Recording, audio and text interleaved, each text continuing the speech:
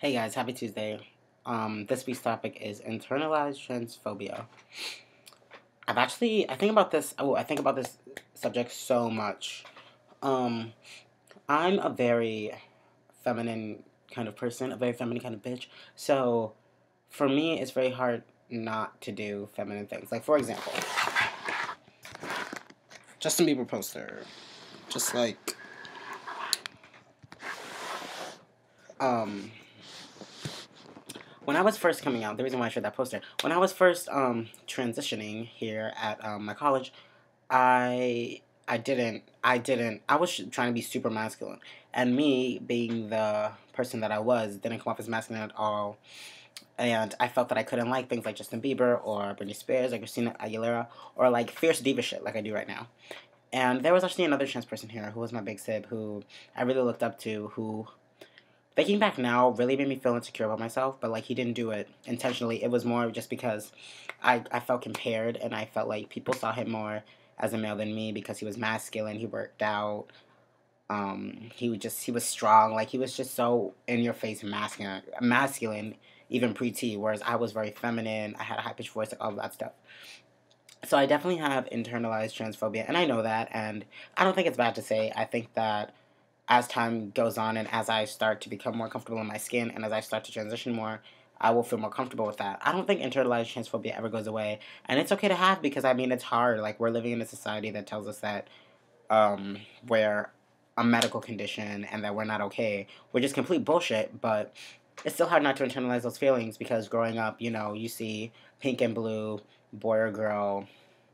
You don't see like an in between, or you don't see transgender. You don't see that. And I didn't even realize that I could be transgender, that I could be a male, until I was 18 years old or 17 years old.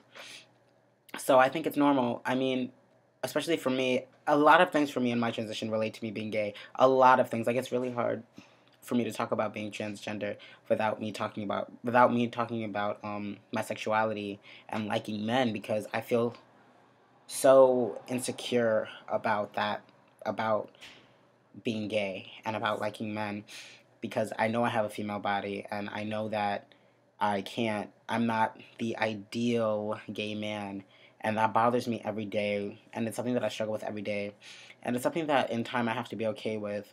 And I guess a lot of my transphobia does stem from that, because I have a chest, and like, I don't want a chest. Like, I feel like I can't have like a relationship because I have a chest, which I know is not true, obviously, but it's something that bothers me, and it's something that I can't change right now, and it just makes me always just hate being trans. Like, it makes me hate being trans, because I feel so insecure about it.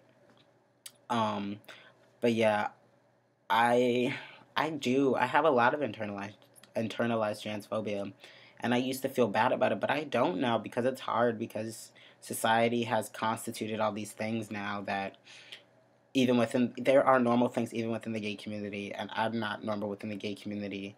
I'm not normal within society. At least I'm not normal. I've been told that I'm not normal, so I internalize that. So it's really hard, guys. In my opinion, like, society's been a little bitch and has fucked everything up, and it's hard, like, it's difficult.